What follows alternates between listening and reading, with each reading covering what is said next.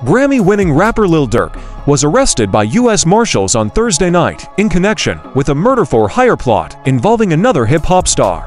The 32-year-old Chicago rapper, whose real name is Durk Banks, was arrested in Florida and booked into Broward County Jail. He was being held without bail, pending charges related to a 2020 shooting. Earlier on Thursday, 5 members of Only the Family, Durk's hip-hop group, were indicted on federal charges in a plot to murder rapper Quando Rondo.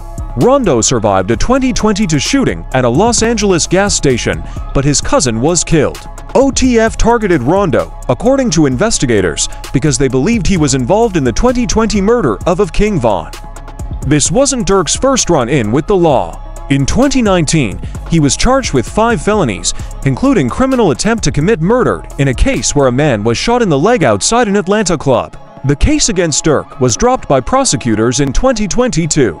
And earlier this month, Durk was hit with a civil lawsuit tied to a gang shooting of Chicago rapper FBG Duck in 2020. Durk and rapper J. Cole won a Grammy in February for Best Melodic Rap Performance for their song All My Life. His attorneys, Brian Bieber and Alec Ubita, told TMZ that Durk will have his first appearance in federal court in Miami, FL, on Friday.